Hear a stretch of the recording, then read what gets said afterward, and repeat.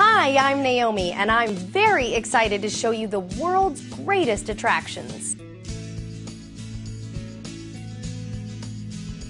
On the European side of the Bosphorus lies the Dolmabahce Palace, a former center of the Ottoman Empire in Turkey.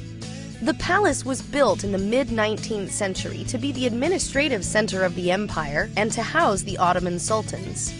European designs such as Baroque, Rococo, and Neoclassical influenced the Ottoman architecture, providing a synthesis of style.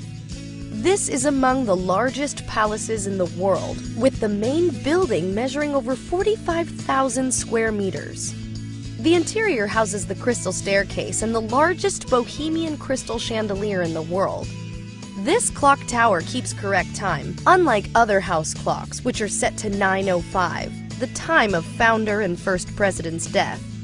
Today the palace is a museum, and visitors can check out the garden which gives the place its name. Thank you for watching our travel video series. See you next time!